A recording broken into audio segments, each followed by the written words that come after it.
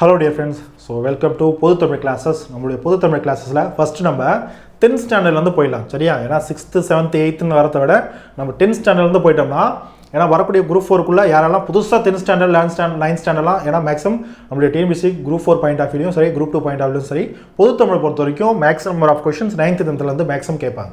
புரியுதா?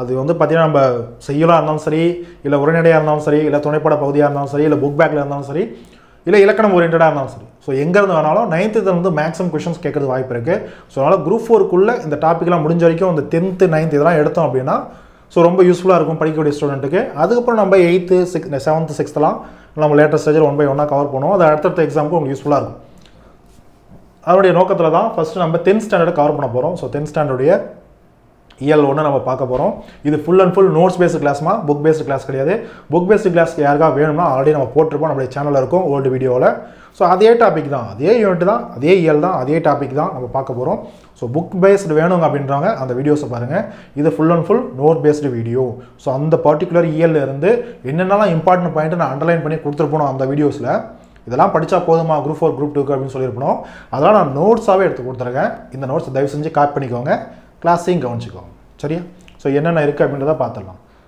சோ செய்யுள் பகுதி வழக்கம் போல செய்யுள் பகுதி இருக்கும் உரைநடை பகுதி இருக்கும் துணைப்பட பகுதி எல்லாத்தையும் தான் பார்க்க போறோம் சோ 10ஆம் வகுப்பு EL 1 முதல்ல என்ன இருக்கும் அன்னை மொழியே சோ ஒரு செய்யுள் பகுதி சோ அன்னை மொழின்னு சொல்லக்கூடிய ஒரு பாடல் ஒரு செய்யுள் பகுதி இருக்கும் இந்த அன்னை மொழின்ற செய்யுள் பகுதி யார் இயற்றியது பாவலரேறு பெருஞ்சித்திரனார் அவருடைய பாடல் வரிகள் புரியுதா சோ எதெல்லாம் இம்பார்ட்டன்ட் வரிகளோ இம்பார்ட்டன்ட் லைன்ஸோ அது எல்லாத்தையுமே நான் கைப்பட எழுதி இருப்பேன் முடிஞ்ச வரைக்கும் அந்த லைனையாவது நீங்க எழுதணும் நோட்ஸ்ல கண்டிப்பா இருக்கணும் புரியுதா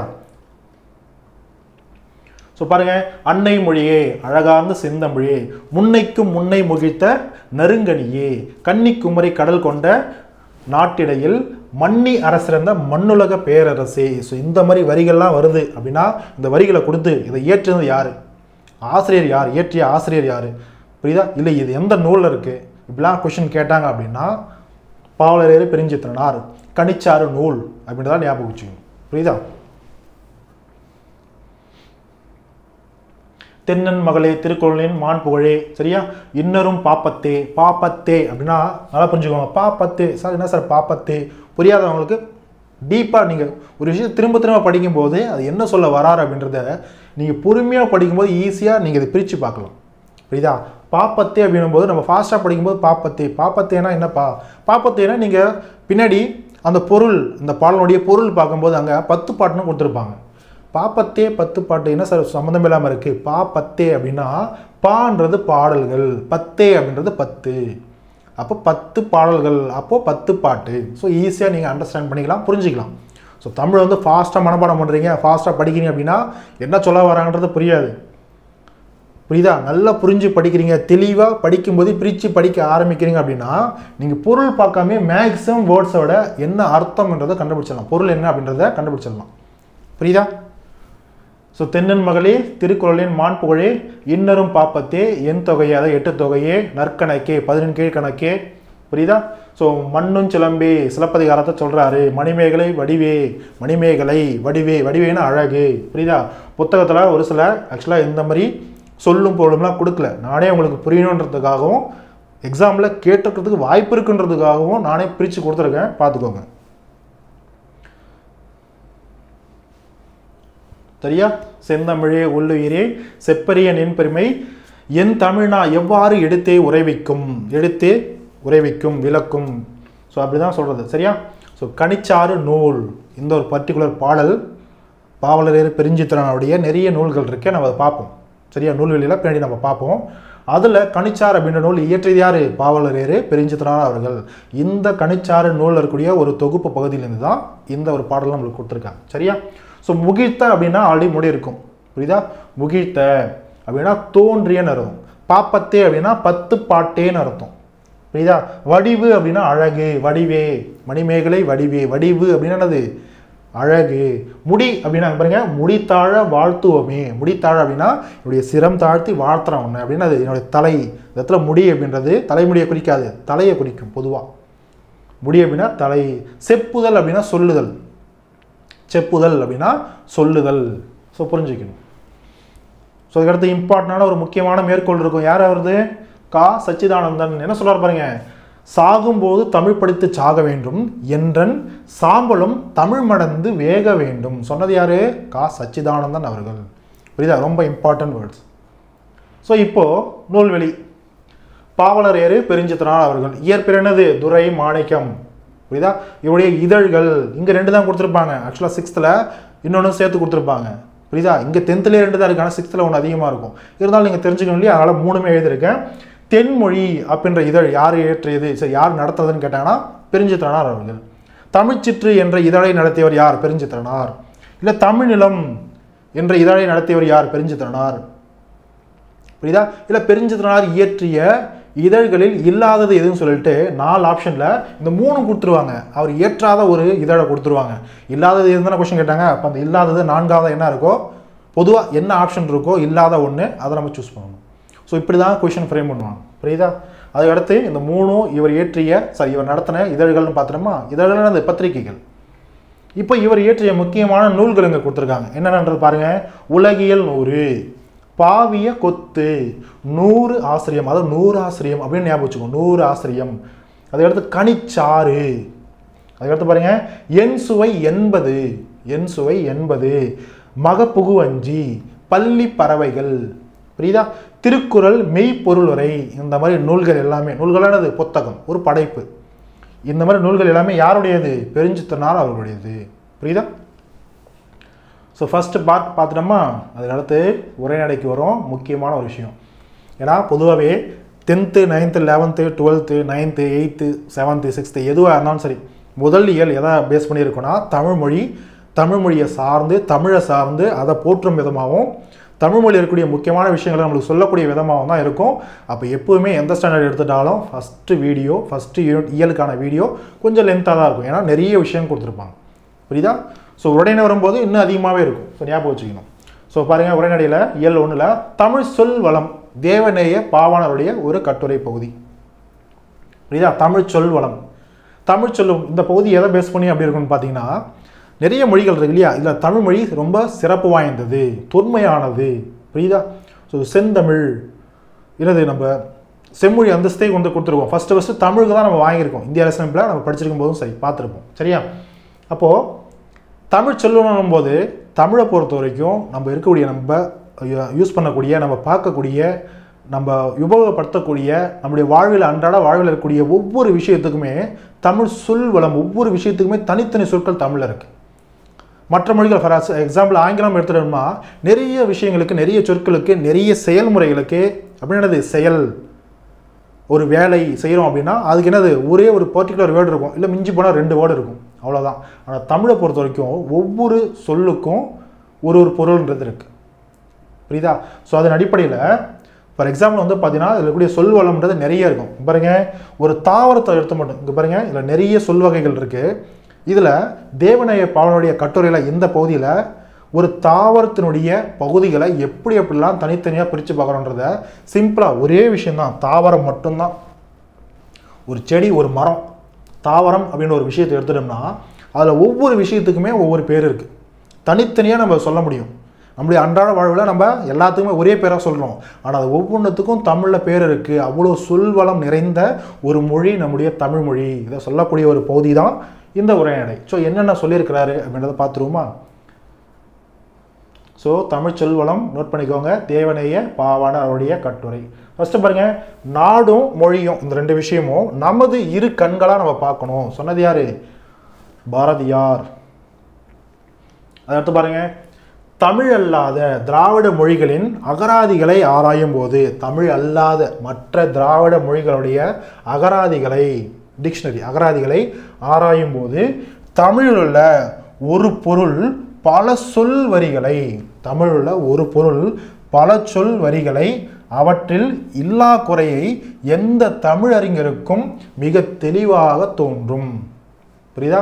தமிழில் மட்டும்தான் ஒரு பொருள் பல சொல், ஒரு பொருள் தான், ஆனால் அதையே நம்ம பிரித்து பார்க்கும்போது அதுக்கும் தனித்தனியாக ஒரு பேருன்றது இருக்குது. புரியுதா? ஸோ தமிழை படிக்கக்கூடிய எந்த ஒரு அறிஞர்களுக்கும் இந்த சொல் இல்லையே இந்த ஒரு விஷயத்துக்கு அப்படின்னு சொல்லக்கூடிய குறை இல்லாமல் கொடுக்கக்கூடிய ஒரு மொழி தான் தமிழ் மொழின்னு சொல்லிட்டு சிம்பிளாக சொல்கிறார். அதுதான் அந்த பாராகிராஃபில் இருக்கிறது. இந்த ஒரு பத்தியில் இருக்கக்கூடிய விஷயம் அதுதான். ஸோ இருந்தாலும் தெரிஞ்சுக்கணும்.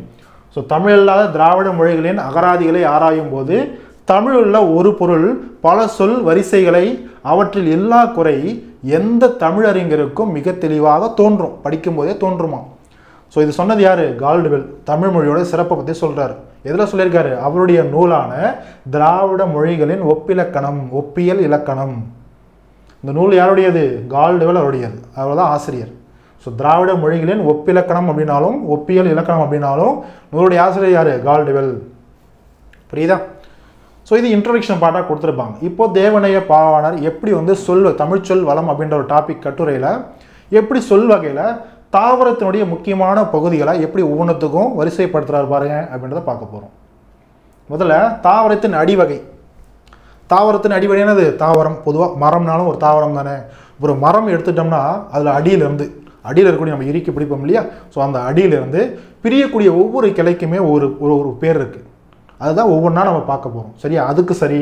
அதே போல் கிளை பிரிவுகளுக்கு என்னென்ன பேர் இருக்குது, புரியுதா? காய்களுக்கு ஒவ்வொரு பகுதியில் இருக்கக்கூடிய அந்த ஒரு விஷயத்துக்கு என்னென்ன பேர் இருக்குது எல்லாத்தையுமே நம்ம பார்க்க போகிறோம், பார்த்துடலாம். ஸோ தாவரத்தினுடைய அடிவகையை எப்படிலாம் பிரிக்கிறாங்க, அது ஒவ்வொன்றுத்துக்கும் எதன் பேர். தாவரத்தினுடைய அடிவகை ஃபஸ்ட்டு தாள். தாள்ன்றது நம்ம எதுக்கு தான் குறிக்கணும்? எந்த தாவரத்தினுடைய அடிவகையை குறிக்கணும்? நெல், கேழ்வரகு. நெல், கேழ்வரகு இந்த தாவரத்தினுடைய இந்த செடியினுடைய அடிப்பகுதியை நம்ம என்ன சொல்லணும்னா தாள்னு சொல்லணும். சரியா? அந்த தண்டு பகுதி, அடி தண்டு பகுதி அதை நம்ம தாள்னு சொல்லணும். நெல் தாள், கேழ்வரகு தாள் அப்படின்னு சொல்லணும். அதை போய் கீரை தாள், வாழைத்தாள்னு சொல்லக்கூடாது தண்டு பகுதியை. புரியுதா? நெல்லுக்கும் கேழ்வரகுக்கும் மட்டும்தான் தாள். தண்டுன்னு எந்தெந்த தாவரத்துக்கு சொல்லுவோம்? கீரை தண்டு, வாழைத்தண்டு. கோல்னு சொல்லுவோம் எதுக்கு? நெட்டி, மிளகாய் செடி இதனுடைய தண்டு பகுதி அடிப்பகுதியை கோல்னு சொல்லணும். குத்துச்செடி அப்படின்னா அது குத்துச்செடி, செடி குத்தா புதர் மாதிரி விளைஞ்சிருக்கும். காட்டு பகுதியெல்லாம் பார்த்தீங்கன்னா இருக்கும். புரியுதா? புதருக்கும் சரி குத்துச்செடிங்களுக்கும் சரி தூருன்னு சொல்லுவோம் அதனுடைய அடிப்பகுதியை. புரியுதா? குத்துச்செடி அந்த குத்துச்செடி தூர வாருடா அப்படிமோ, அந்த தூரை வெட்டு, அந்த புதருடைய அந்த தூரை வெட்டுடா அப்படின்னா புதருடைய அடிப்பகுதி அந்த தண்டு பகுதியில் குத்தா வளர்ந்துருக்கும் இல்லையா, அதை வெட்டுன்னு அர்த்தம். புரியுதா? ஸோ அதுதான். ஸோ கம்பு சோளத்துக்கு தட்டு இல்லை தட்டைன்னு சொல்லுவோம். கம்பு தட்டை, சோளத்தட்டை அப்படிலாம் சொல்லுவோம். ஸோ கரும்புக்கு கழின்னு சொல்லுவோம். அந்த கரும்பு கழியை வெட்டுன்னு சொல்லுவோம், அடிப்பகுதியை கழின்னு சொல்லுவோம். மூங்கில் கழையை வெட்டு அடிப்பகுதி. புளிய மரம், வேப்ப மரம், பெரிய பெரிய மரங்களாக இருக்கு இல்லையா, அதனுடைய அடிப்பகுதியை அடின்னு சொல்லணும். புளிய மரம் அடியை வெட்டு, வேப்ப மரத்தினுடைய அடியை வெட்டு. அந்த முதல்ல இருக்கக்கூடிய அடியில் இருக்கக்கூடிய தண்டு பகுதி, பெரும் தண்டு பகுதி. புரியுதா? ஆக்சுவலாக தண்டு பகுதின்னு சொல்லக்கூடிய தண்டுனாவே அது கீரை தண்டு, வாழைத்தண்டை தான் குறிக்கும் அடிப்பகுதியை. மரம்னும் போது அடி, புளிய மரம், வேப்ப மரம், வேம்புனா வேப்ப மரம். புரிஞ்சதா? இது அடிப்பகுதியை குறிக்கிறது. அதுக்கடுத்து தாவரத்தினுடைய கிளை பகுதிகளுக்கு நிறைய பேர் இருக்குது, ஒவ்வொன்றுத்துக்கும் ஒரு பேர் இருக்குது. இங்கே பாருங்க, கவைன்னு சொல்லுவோம் அடி மரத்தினுடைய பிரிவை. ஒரு மரம் இருக்குன்னா, சரியா பாருங்க, ஒரு மரம் எப்படி இருக்குன்னா இந்த அடிமரத்துடைய பிரிவு இருக்கு இல்லையா, இதுதான் அடிமரத்துடைய பெரும் பிரிவு. இதுக்கு என்ன பேர்? இதுக்கு பேர் தான் கவைன்னு அர்த்தம். அதுக்கப்புறம் அங்கே பார்த்தீங்கன்னா இங்கே 2 கிளை பிரியும், இப்படி ஒரு கிளை போவோம், பெரிய கிளைங்க அப்படி பிரியும், அது வேறு விஷயம். புரியுதா? ஸோ அடுத்து கொம்பு, கொப்புன்னு சொல்லுவாங்க. கொம்புலாம் கொப்புன்னு சொல்லுவாங்க. இந்த கவையிலேருந்து பிரியக்கூடிய பகுதி இந்த பகுதி கொம்பு இல்லைனா கொப்புன்னு சொல்லுவோம். அடுத்து கிளைன்னு சொல்லுவாங்க. இந்த கொம்புலேருந்து பிரியக்கூடிய பகுதி இது கிளை. அடுத்து சினைன்னு சொல்லுவாங்க, இதுலேருந்து பிரியக்கூடிய பகுதி. புரியுதா? பொத்துன்னு சொல்லுவாங்க, சினையிலேருந்து பிரியக்கூடிய பகுதி. குச்சின்னு சொல்லுவாங்க, இந்த பொத்துலேருந்து பிரியக்கூடிய பகுதி. இனுக்குன்னு சொல்லுவாங்க, இதுலேருந்து வரக்கூடிய இந்த இலையெல்லாம் இங்கே இருக்கும் இல்லையா, இதில் ஒரு மெயின் சின்னதாக ஒரு ஸ்டெம் வரும், சின்னதாக ஒரு குச்சி மாதிரி வரும், குச்சியிலே சின்னதாக வரும், அதுதான் இனுக்கு அப்படின்னு சொல்லுவோம். ஃபார் எக்ஸாம்பிள் கருவேப்பிலை இருக்கும், புரியுதா? அதில் வந்து அந்த குச்சியை ஒடிச்சிட்டு வானா அதை கொத்து லைட்டாக ஒடிச்சிட்டு வர்றது. இனுக்குன்னா அதில் ஒவ்வொன்றா இருக்கும் இல்லையா, அதை எடுப்போம், அதுதான் இனுக்குன்னு சொல்லுவோம். ஸோ தாவரத்தினுடைய கிளை பகுதியில் எவ்வளோ வகைகள் இருக்குது, ஒவ்வொன்றுத்துக்கும் ஒரு பேர் தமிழில் இருக்குது பாருங்கள். ஸோ இது தமிழுடைய சொல் வளம். புரிஞ்சதா? இந்த ஒரு பகுதியை நம்ம எக்ஸாம் பாயிண்ட் ஆஃப் வியூவில் கண்டிப்பாக பார்த்தே ஆகணுமா சார்னா பார்த்தே ஆகணும். ஏன்னா ஃபார் எக்ஸாம்பிள் ஏதோ 4 விஷயத்தை எடுத்து பொறுத்துக்களை மாற்றி கொடுத்துருவாங்க, சரியாக பொறுத்துங்கன்ற மாதிரி பொறுத்துக்கன்னு கொடுத்துட்டு போயிடுவாங்க. இது எல்லாத்தையும் நம்ம படித்து வச்சுருந்தா தான் கரெக்டாக எப்படி மேட்ச் பண்ணுறன்றதை மேட்ச் பண்ணி முடியும், படிச்சிருந்தா மட்டும்தான். புரியுதா? ரொம்ப முக்கியம். அதுக்கடுத்து தாவரத்தினுடைய காய்ந்த பகுதி சுள்ளிம்பாங்க. எதுக்கு? காய்ந்த குச்சிகள் இருக்கு இல்லையா, அதுக்கு பேர் சுள்ளி. காய்ந்த சிறு கிளைகள் இருக்கும், சின்ன சின்ன கிளைகள் இருக்கும், காய்ந்த கிளைகள் காஞ்சு போயிடும், அதுக்கு விறகுன்னு பேர். காய்ந்த கழி இருக்கும் பெரிய பகுதி, அதை நம்ம வெங்கழின்னு சொல்லுவோம். காய்ந்த கொம்பு, காய்ந்த கொம்பு இல்லை கவை இல்லை அடி, காய்ந்த பெரிய ஒரு பகுதி, அதுதான் கட்டைன்னு சொல்லணும். ஆனால் நம்ம என்னத்துக்குமே என்ன சொல்லுவோம்? ஒன்று விறகுன்னு சொல்லுவோம், இல்லை கட்டைன்னு சொல்லுவோம். இந்த வெங்கழி சுள்ளி இதெல்லாம் அதிகமாக பயன்படுத்த மாட்டோம். புரியுதா? ஒவ்வொன்றுத்துக்கும் ஒரு பேர் இருக்குது. அதே போல் பாருங்கள், தாவர கொழுந்து வகைகள். கொழுந்து வகைகள் என்னது? இலையினுடைய நுனி பகுதி ரொம்ப கொழுந்தாக இருக்கும், ரொம்ப சாஃப்டாக. அப்போ தான் அது வந்து பார்த்தீங்கன்னா முளைச்சி வந்திருக்கும், சின்ன சின்ன இலைகள் விட்டுருக்கும். அதுதான் நம்ம என்ன சொல்லுவோம்? கொழுந்துன்னு சொல்லுவோம். அப்போ அதுக்கும் தனியாக ஒரு பேர் இருக்குது. நெல் புல் இதனுடைய அந்த நுனி இலைப்பகுதி என்ன சொல்லணும்? துளிர் அப்படின்னா தளிர்னு சொல்லணும். நெல் துளிர், புல் துளிர் இல்லை தளிர் அப்படின்னு சொல்லணும். புளிய மரம் வேப்பமுடைய அந்த நுனி இலை என்ன சொல்லணும்? முறி இல்லை கொழுந்துன்னு சொல்லணும். சோளம் கம்பு தென்னை இதை நம்ம குருத்துன்னு சொல்லுவோம். அப்போ தான் இப்போ தான் குருத்து விடுது அப்படின்னா இப்போ தான் அந்த இலை மாதிரி இருக்கக்கூடிய விஷயம் சின்னதாக குருத்து வருதுன்னு அர்த்தம். புரியுதா? அதடுத்து கரும்பினுடைய நுனி பகுதியை இங்கே பாருங்கள் கொழுந்தாடை அப்படின்னு சொல்லணும். புரியுதா? இதெல்லாம் இலை கிடையாது, இலையிலேயே கொழுந்தாக இருக்கக்கூடிய பகுதி. அதுக்கடுத்து இலையே முத்தி போயிருக்கும் இல்லையா? பொதுவாக ஒரு இலைன்றது நல்லா ஃபார்ம் ஆகிருக்கும், இலை மாதிரி நல்லா பெருசாக முத்துற மாதிரி இருக்கும், கொஞ்சம் ஏஜ்டான மாதிரி இருக்கும். அப்போ அந்த மாதிரி தான் தாவர இலை வகைகள். இப்போ இந்த இலை வகைகளுக்கு ஒவ்வொரு தாவரத்துக்கும் அந்த இலையை வெவ்வேறு விதமாக நம்ம சொல்லணும். புளிய மரம் வேப்ப மரம் இதோட இலைகளை என்ன சொல்லுவோம்? இலைன்னு தான் சொல்லுவோம். இதே நெல்லுக்கோ புல்லுக்கோ அதை நம்ம இலைன்னு சொல்லக்கூடாது. நெல் இலை புல் இலைன்னு சொல்ல மாட்டோம், நெல் தாள் புல் தாள் சொல்லணும் இலைகளுக்கும். புரியுதா? அதுக்கடுத்து சோளம் கரும்புக்கு நெல் சோள தோகை, கரும்பு தோகைன்னு சொல்லணும் அதனுடைய இலையை. தென்னைக்கும் பனைக்கும் ஓலைன்னு சொல்லுவோம். தென்னை இலை பனை இலைன்னு சொல்லக்கூடாது, தென்னை ஓலை பனை ஓலைன்னு சொல்லுவோம். இதுதான் சரியான தமிழ் வார்த்தை. புரியுதா? காய்ந்த தாள் இல்லை காய்ந்த தோகை, அந்த தோகை காஞ்சு போயிடுச்சு. இப்போ கரும்பினுடைய சோளத்தினுடைய தோகை வந்து காய்ந்து போயிடுச்சு அப்படின்னா அந்த காய்ந்து போன தோகையை நம்ம சண்டுன்னு சொல்லணும். புரியுதா? அது பச்சையாக இருந்துச்சுன்னா அது தோகை, காய்ந்து போயிடுச்சுன்னா அது சண்டு. இப்போது காய்ந்த இலை பொதுவாக மற்ற எந்த இலையாக இருக்கட்டும், ஃபார் எக்ஸாம்பிள் இப்போ புளிய மரத்தினுடைய இலையாக இருக்கட்டும், வேப்ப மரத்தினுடைய இலைகளாக இருக்கட்டும், இதெல்லாம் காஞ்சு போய் கீழே கிடக்கும் இல்லையா? அதெல்லாம் நம்ம என்ன சொல்லுவோம்? அதை நம்ம சருகுன்னு சொல்லணும். சருகு. புரியுதா? அதுக்கடுத்து பூவின் இலைகள். பூவின் இலைகள் மொத்தம் 7பா. சரியா? அதை நம்ம 6th ஸ்டாண்டர்ட் படிக்கும்போது கூட பார்ப்போம். ஸோ இருந்தாலும் இங்கே 5 தான் கொடுத்துருப்பாங்க. புரியுதா? இருந்தாலும் என்னென்ன தெரிஞ்சுக்கோங்க அப்படின்ற மாதிரி கொடுத்துருப்பாங்க. அங்கே நம்ம இன்னும் டீட்டெயிலாக கொடுத்துருப்பாங்க, ஒவ்வொரு நிலையும் நம்ம அழகாக கொடுத்துருப்பாங்க, படத்தினுடைய விளக்கியை காட்டியிருப்பாங்க. இருந்தாலும் பூவின் இலைகள். அரும்பு அப்படின்னா தோற்ற நிலை, போது விரிய தொடங்கும் அந்த தோற்ற நிலை, இந்த அரும்பே விரிய தொடங்கக்கூடிய அந்த நிலை போது. அலர் அப்படின்னா மலர்னு சொல்லுவோம், இது பூ நல்லா மலர்ந்திருக்கக்கூடிய ஒரு நிலை. புரியுதா? அடுத்து பி பூ கீழே விழுந்த நிலை. மரத்தில் வந்து பூ கீழே விழுந்திருக்கும், செடியிலையோ மரத்தில் வந்து பூ கீழே விழுந்திருக்கும். புரியுதா? வாடி, அதான் வீன்னு சொல்லுவோம். செம்மல் அப்படின்னா பூ வாடிய நிலை, சுத்தமாக வாடி போயிருக்கும், அதான் வாடிய நிலை. ஸோ இது பூவினுடைய நிலைகள். அதுக்கடுத்து பிஞ்சு, காய்கனி இதெல்லாம் நம்ம சொல்கிறோம், அதெல்லாம் லேட்டர் ஸ்டேஜ். அதுக்கு முன்னாடி என்ன சொல்லுவோம்? நம்ம அது பிஞ்சுன்னு சொல்லுவோம். அப்போ பிஞ்சினுடைய வகைகள் ஒவ்வொரு மரத்துக்கும் பிஞ்சினுடைய வகைகள் என்ன சொல்கிறாங்க பாருங்கள்.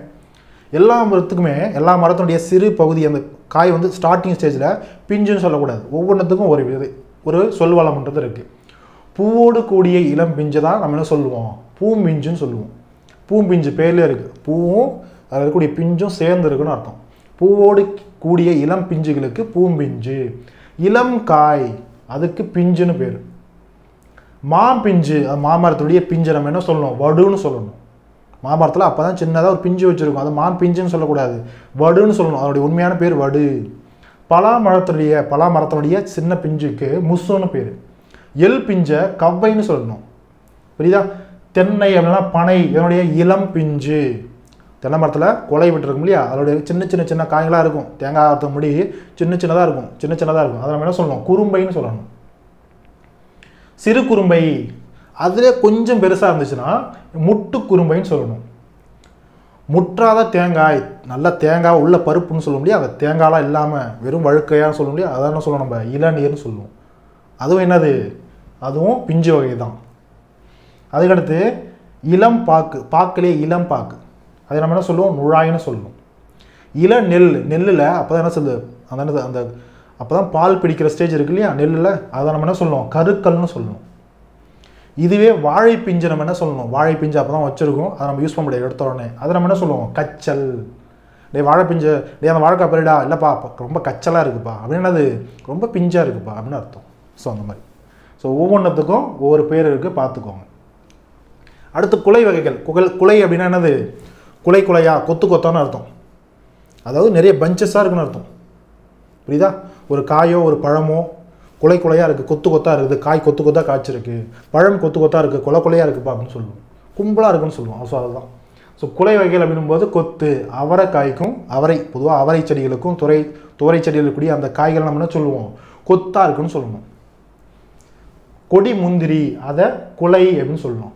வாழையை அதை நம்ம தாருன்னு சொல்லுவோம், அதனுடைய குலை வகை என்னன்னு சொல்லணும், நம்ம தாருன்னு சொல்லுவோம். கேழ்வரகு சோளம் இருக்குன்னா இதெல்லாம் கதிர்னு சொல்லணும்.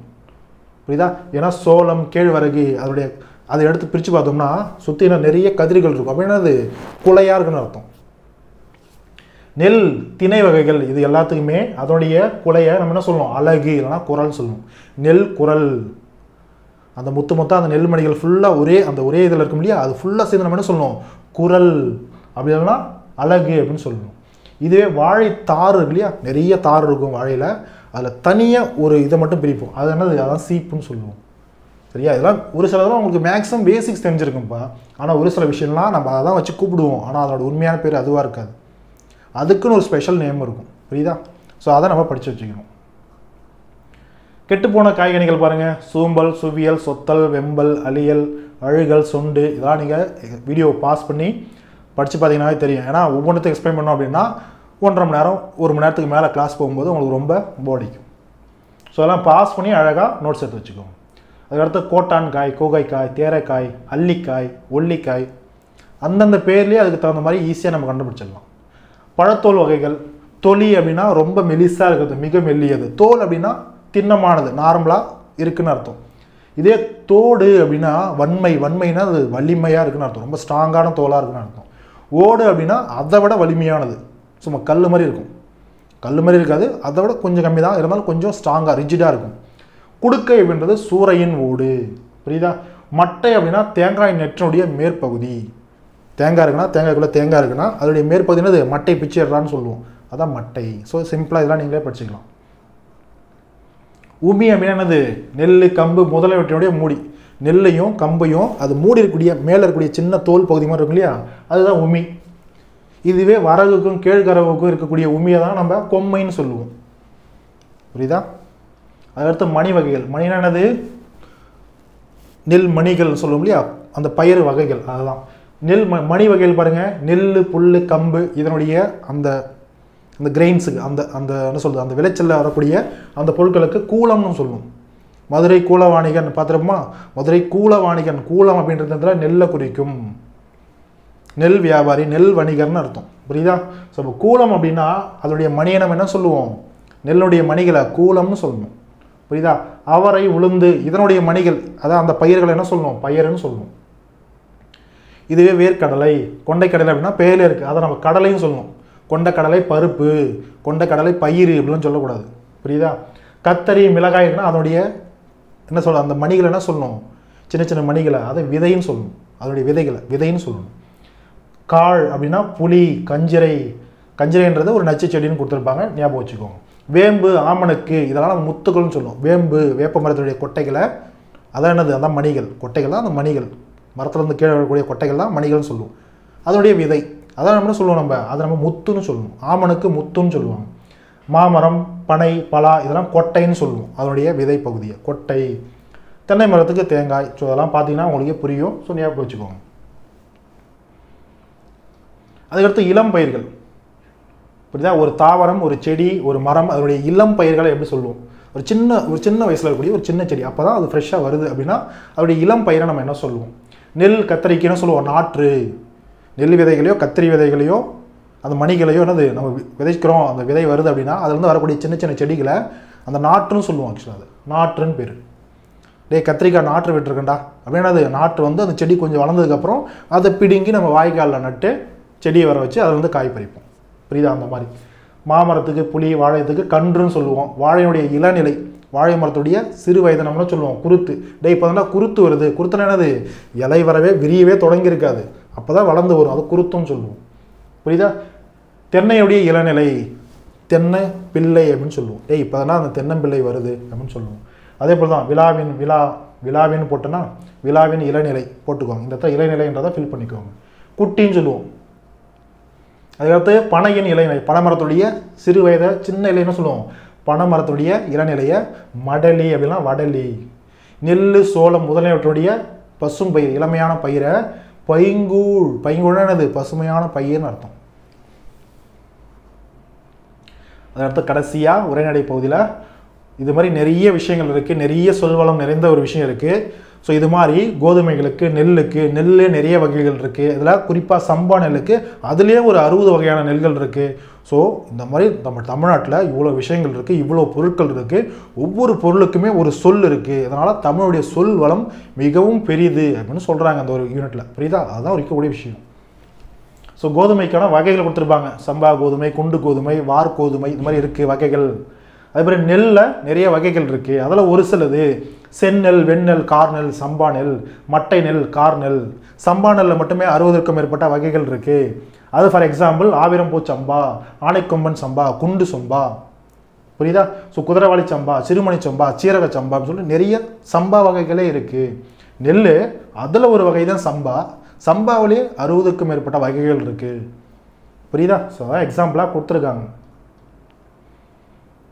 சரி, அந்த நெல் வகைகளில் இந்த வரகு, காடை கன்னி, குதிரைவாளி இது எல்லாமே தமிழ்நாட்டில் மட்டும்தான், குறிப்பாக தென் தமிழகத்தில் விளையும், அதிகமாக வேறு எங்கேயுமே விளையாது அப்படின்ற மாதிரி சொல்லியிருப்பாங்க. நோட் பண்ணிக்கோங்க. ஸோ உலகத்திலே ஒரு மொழிக்காக உலகு மாநாடு நடத்திய முதல் நாடு மலேசியா. அதுவும் அந்த நாடு எந்த மொழிக்காக முதல் உலக மாநாடு நடத்திருக்கோம்? உலகத்திலேயே தமிழ் மொழிக்காக அப்படின்றத நோட் பண்ணிக்கோங்க. புரியுதா? அதுக்கப்புறம் பாருங்க, 30க்கும் மேற்பட்ட வகைகளை கொண்டு தமிழ் சொல்வளம் கட்டுரையை உருவாக்கியிருப்பார் தேவநேய பாவாணர். அதில் ஒரு பகுதி தான் நம்ம தாவரத்தினுடைய வகைகளை மட்டும் பார்த்துருக்கோம். தாவரத்தினுடைய அடிவகை, அதனுடைய விதை, குலை வகை சொல்லிட்டு நிறைய பார்த்துருக்கோம் நம்ம. இது வந்து தாவரத்துக்கு மட்டுமே. இந்த மாதிரி நிறைய வகைகள், அவ்வளோ சொல்வளம் மிக்க ஒரு மொழி தமிழ் மொழி அப்படின்றத தேவநேய பாவாணர் தன்னுடைய கட்டுரை மூலயமா நம்மளுக்கு இந்த பாடத்தில் சொல்லியிருக்கார். புரியுதா? ஸோ இப்போது தேவநேய பாவாணர் யார், அவர் என்ன அப்படின்றத பார்த்துலாம் நூல்வெளியில். ஸோ தேவநேய பாவாணர் மொழி ஞாயிறு என்று போற்றப்படுகிறார். கொஷின் கேட்கலாம். கீழ்கண்டவர்களில் மொழி ஞாயிறு என்று போற்றப்படுபவர் யார் அப்படின்னு சொல்லிட்டு 4 ஆப்ஷனில் கொடுத்துருப்பாங்க. 5வது ஆப்ஷன் விட்டுருங்க, விடை தெரியலைன்னு இருக்கும். 4 ஆப்ஷனில் ஒரு ஆப்ஷன் தேவநேய பாவாணர்னு இருக்கும். அதுதான் கரெக்டான ஆன்சர். ஞாபகம் வச்சுக்கணும். புரியுதா? அடுத்து பாருங்கள், சொல்லாய்வு கட்டுரைகள் அப்படின்ற நூல் இருந்து தான் இந்த ஒரு பர்டிகுலர் பகுதியை நம்ம பார்க்குறோம். இது மட்டும் இல்லாமல் இலக்கண கட்டுரைகள், மொழி ஆராய்ச்சி சம்மந்தமாக கட்டுரைகள் நிறைய நம்மளுக்கு கொடுத்துருக்காரு. தமிழ் சொல் ஆராய்ச்சியில் உச்சம் தொட்டவர் தேவநேய பாவாணர். செந்தமிழ் சொற்பிறப்பியல் அகர முதலை திட்ட இயக்குனராக பணி செஞ்சிருக்காரு. உலக தமிழ் கழகம் அப்படின்ற ஒரு கழகத்தை நிறுவியிருக்காரு. புரியுதா? கொஸ்டின் கேட்கலாம். உலக தமிழ் கழகம் நிறுவியவர் யார்? தேவநேய பாவாணர். ஞாபகம் வச்சுக்கோங்க. புரியுதா? ஸோ தமிழ் சொல்வளம், தமிழுடைய சிறப்பு அப்படின்னு சொல்லும்போது, ஸோ இதே மாதிரி தேவநேய பாவாணர் மாதிரியே இன்னொருத்தரும் சிறப்பு வாய்ந்தவர் அப்படின்னு சொல்லிட்டு ஒரு பத்தியில் கொடுத்துருப்பாங்க. ஸோ அவர் தான் தமிழ் திரு ரா இளங்குமரனார், உலக பெருந்தமிழர். சரியா? ஸோ இவர் யார்? தமிழ் ஆசிரியராக இருந்திருக்காரு. சொல்ல ஆராய்ச்சியில் பாவனாரே, அதாவது தேவநேய பாவாணரே வியந்த ஒரு நபர். சரியா? அதான் வியந்த பெருமகனார். புரியுதா? அப்படின்னு கொடுத்துருப்பாங்க. ஸோ இவர் வந்து பார்த்தீங்கன்னா திருவள்ளுவர் தவச்சாலை அப்படின்ற ஒரு அமைப்பை உருவாக்குறாரு, ஒரு நிலையத்தை உருவாக்குறாரு. எங்கே? திருச்சி அல்லூர் பகுதியில். அது மட்டும் இல்லாமல் பாவாணர் பேரில் பாவாணர் நூலகம் அப்படின்ற ஒரு நூலகத்தையும் உருவாக்கியிருக்கார். யார்? இளம் குமரனார் அவர்கள். புரியுதா? இதெல்லாம் இளம் குமரனாரை சார்ந்து இருக்கக்கூடிய விஷயம். புரியுதா? திருக்குறள் சொற்பொழிவுகளை நிறைய இடங்களில் வழங்கியிருப்பார். தமிழ் வழி திருமணங்களை நடத்தியவர் அப்படின்னா ஆதரிப்பவர். புரியுதா? தமிழ் வழி திருமணங்கள்.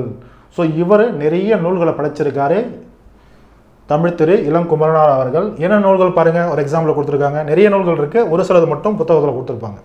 இலக்கண வரலாறு, இதெல்லாம் என்னது? நூல், ஒவ்வொன்றும் ஒரு புத்தகம். இலக்கண வரலாறு, தமிழிசை இயக்கம், தனித்தமிழ் இயக்கம், பாவாணர் வரலாறு, குண்டலகேசி உரை, யாப்பெருங்கலம் உரை, புறத்திரட்டு உரை, திருக்குறள் தமிழ் மரபுரை, காக்கை பாடினியா உரை, சரியா, தேவநேயம், இதெல்லாம் ஒவ்வொன்றும் ஒவ்வொரு நூல்கள்.